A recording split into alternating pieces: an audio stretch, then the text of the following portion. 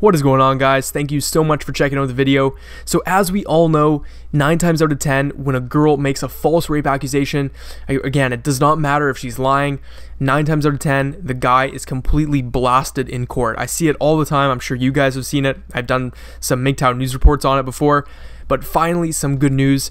Check out this article. This woman was charged with making false rape accusations that resulted in 2 men leaving her school. So, an 18-year-old New York woman has been charged with 2 criminal counts after allegedly making false rape accusations that led to 2 men leaving Sacred Heart University.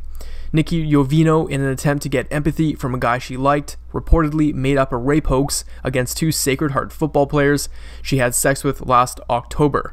She was charged on Wednesday with second-degree false reporting of an incident and tampering with or fabricating physical evidence. Jovino claimed she was forced into a bathroom where 2 men, whose names are not being released, took turns assaulting her. The men admitted sex occurred, but maintained it was consensual. Alright, so there you go, guys. It happens all the time too, right? Girls will make up these false rape accusations because they know that they're going to get away with it, right? And generally, like, there is no consequences, even if they are found to have fabricated it. You know, I've seen articles where the judge just orders the girl to take some educational classes or do some community work, but there's no real consequences for filing or making a false rape accusation, and I think that's completely wrong.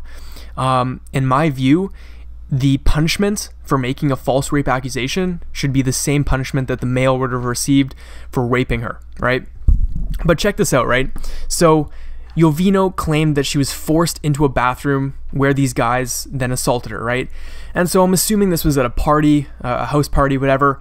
And I know that a lot of my subscribers go to house parties and all this kind of stuff, and it just makes you question your actions there because you just never know who you're getting involved with, right?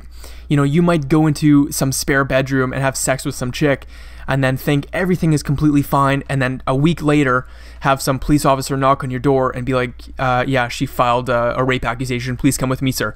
So it just scares the hell out of me that like this actually goes on, and it really makes you wonder what's going through these girls' heads when they're doing this, right? Like, do they think it's right? Do they know it's wrong? I think a lot of times they kind of trick themselves into believing that they're doing the right thing. And it's scary as hell, right? And generally, 9 times out of 10, regardless of whether the accusation was false or not, these girls get away with it. And then what else is crazy is in her statement, she was saying that she made this whole thing up just so she could gain the affection of some other guy that wasn't involved, right? And like what the fuck? That does not make any sense. So you're telling me that in your mind, you think that it's acceptable to have sex with 2 other guys when supposedly you don't even like them because you like this other guy, but you're gonna have sex with these 2 other guys, right? And then accuse them of raping you just so you can make this other guy feel sorry for you and become some beta male cuck or whatever. Like, I'm sorry, this shit does not make any sense. You cannot make this stuff up. But anyways, guys, let me know what you think about this article. This is crazy shit, but thankfully someone's actually being held accountable for once. Anyways, let me know what you think about it. I'll see you in the next video.